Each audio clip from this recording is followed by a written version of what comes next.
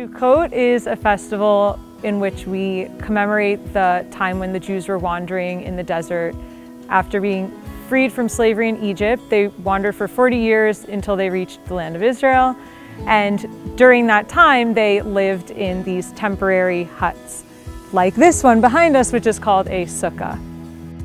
Typically, people will, first they'll build it and decorate it. That's a big part of celebrating the holiday. And it's traditional to eat all your meals in there, as well as some people will even sleep in there for the duration of the holiday.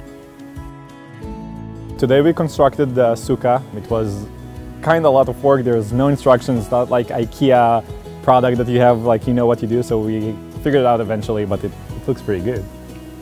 This is the first time that the Sukkah is in SOM courtyard, which is a great achievement for us. Like, we're happy to have this thing here to allow the SOM students to eat in the Sukkah and celebrate this holiday all together.